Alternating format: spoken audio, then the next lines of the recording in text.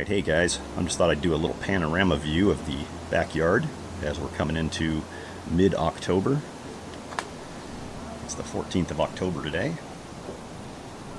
can see the sunflowers are really, they took a lot over.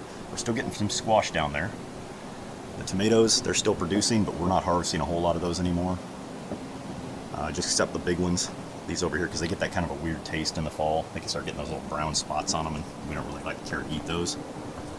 So we got enough, you know, harvested off for all of our dehydration and our tomato canning and ketchup and stuff this year. So we got quite a few. We got quite a huge harvest, and next year we're going to cut back on the amount of tomatoes we grow. We're going to grow some other stuff. You can see the leaves on the blueberries are starting to turn and come off. You can see the powdery mildew is really prevalent on a lot of the comfrey out there. Up on the squash. Squash is almost all gone now at this point.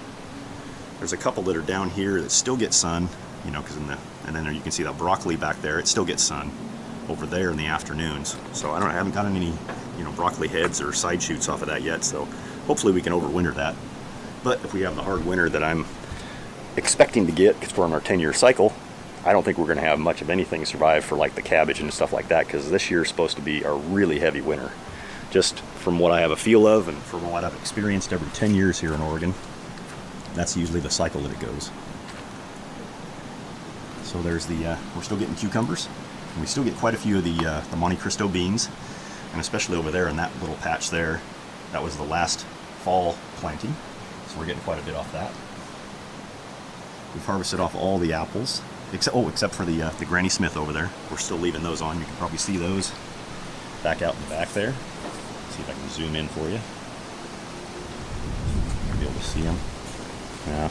Peach tree's kind of in the way, but you get the idea. It's right back out there. Got all the sunflowers, these fall ones. Boy, I really like these. We're going to be planting more of these next year, Paula and I.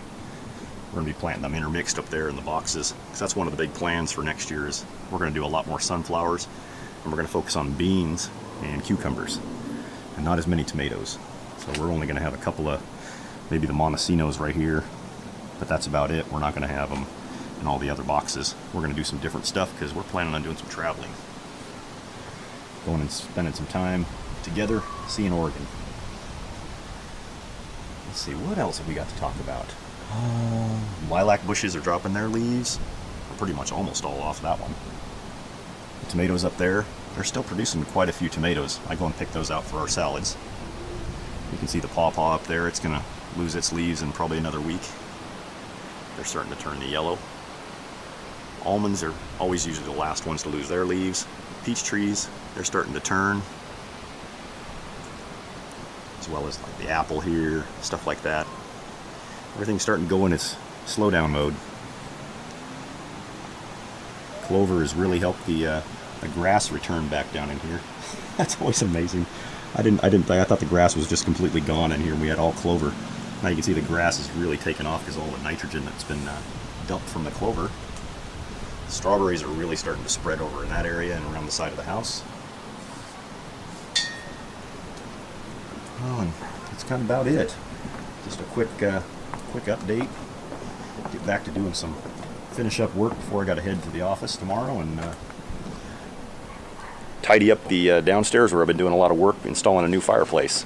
All right, this has been Brian from PNB Homesteading. Talk to you guys again. Bye.